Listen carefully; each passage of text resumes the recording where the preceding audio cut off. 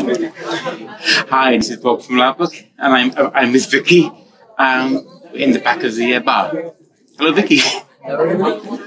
Hey, I know you've been to CP for a long time, so can you just give us an idea of how your play's been so far? Right, so probably been coming to LARP for about 10 or 11 years, I think.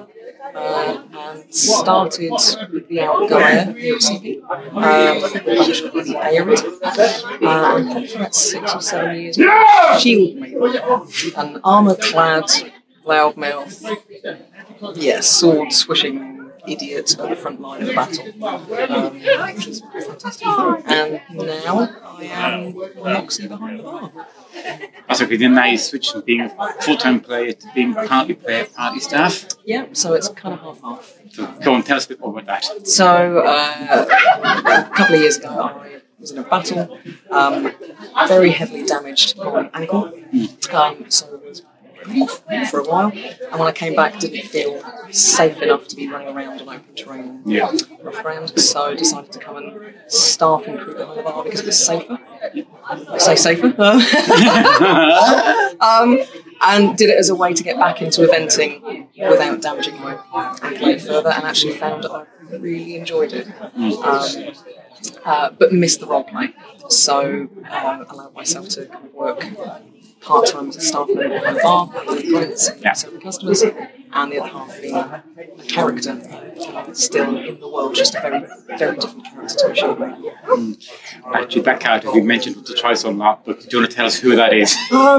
Yes, if any viewers out there have seen, I think it was an episode called, was it Everything But Moxie, or All Moxie all the time? All Moxie all the time. I'm Moxie, hello.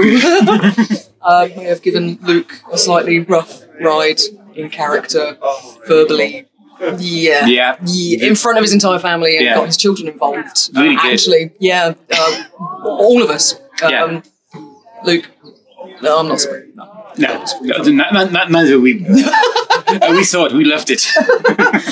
So I now get to be a barmaid, but I also get to be a role-playing character at the same time. Which is fantastic. And if somebody hadn't been to CP again, any advice for them?